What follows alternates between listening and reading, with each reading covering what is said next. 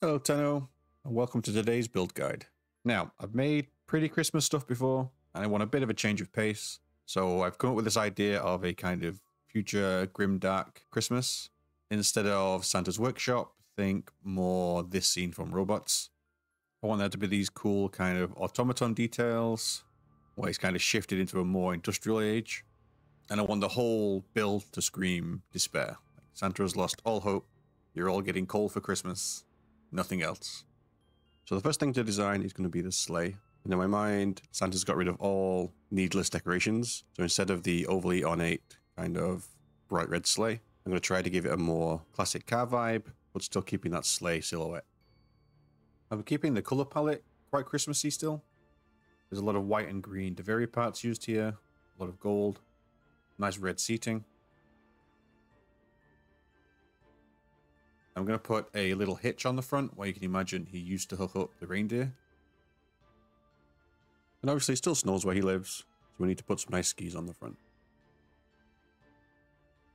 Obviously this Santa no longer uses reindeers, so there's no magic nose to light the way. So we're going to install nice functional car headlights. And to enforce his idea of a future where he doesn't really care, he's not going to have pristine headlights. And all I'm going to do is put a little Ostron basket inside the light fitting to help block out the light. And that should read, especially when the fog's active, as a broken headlight.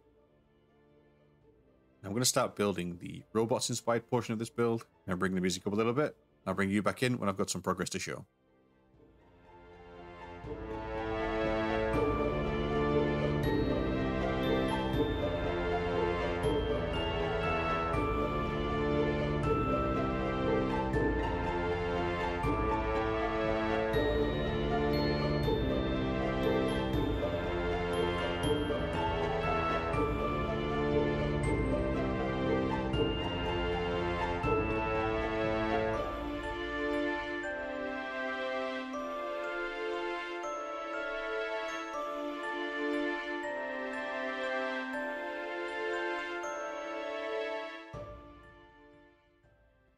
Now, obviously what you just saw being built there was conveyor belts.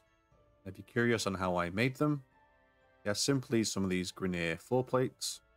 They're angled forward slightly, and then they're simply grid snapped 1 meter apart along the entire length of the conveyor belt. At the end of the conveyor belt, we've got these drums. Now, if this wasn't a fog build, I'd be more worried about getting the detail looking right on these drums, where it looks like that belt could feasibly go all the way around. However, this is a fog build, so details like that are going to be kind of washed out. It's going to be a waste of capacity.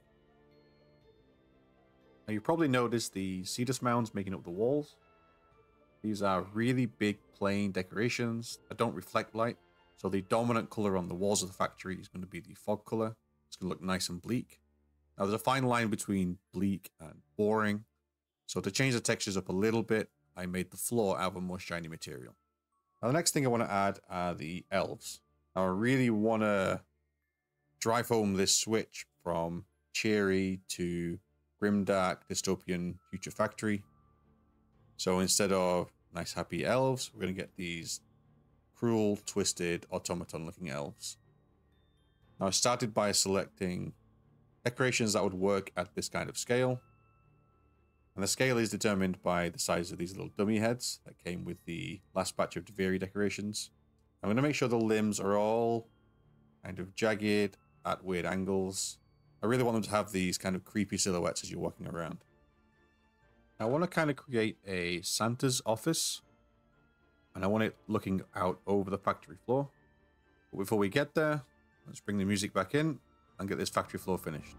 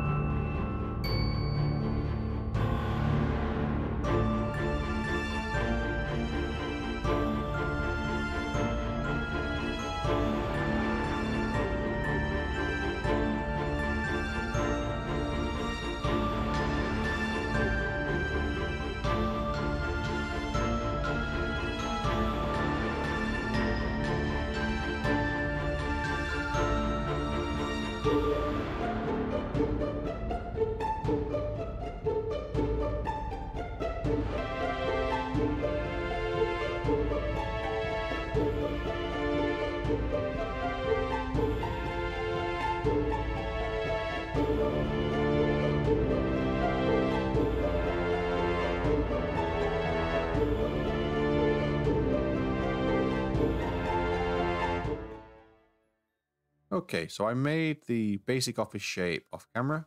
See, it's very stripped out, very utilitarian. Got these kind of fake ceiling panels that you see inside warehouses, and these really kind of dank, depressing yellow lights. And now that all that's in place, we can get to the fun part and add some details. The first thing we're going to build is going to be Santa's chair. Obviously, he doesn't get his hands dirty anymore, doesn't get involved. He just sits at this chair, watching the factory run. So the seat you'd get from Sanctum Anatomica, which is the new open world on Deimos, and you speak to Bird 3.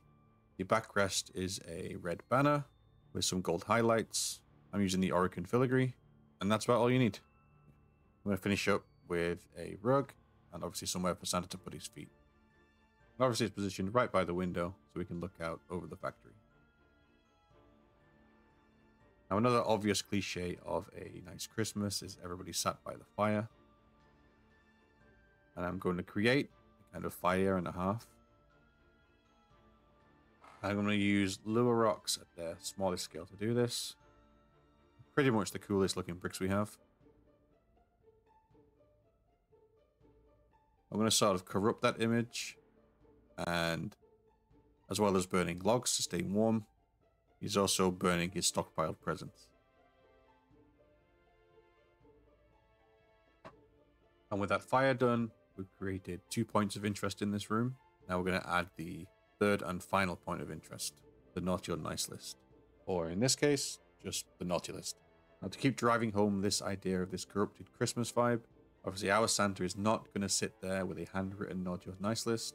He's going to pass all that responsibility and work onto an automated system on a computer.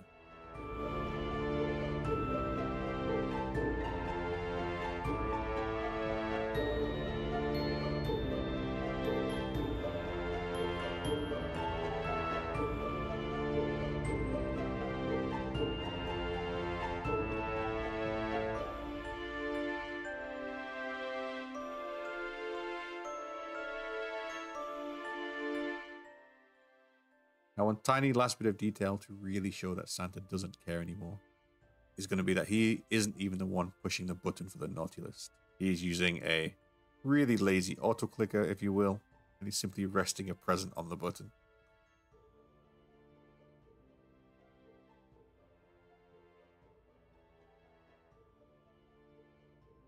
And that, my friends, is all I've got for you. Be sure to check out the showcase build. I'll put a link at the end of the video. Any comments and queries, be sure to slap them in the comments. Obviously, any likes and shares are massively appreciated, as always. Peace out, and I'll catch you in the next one.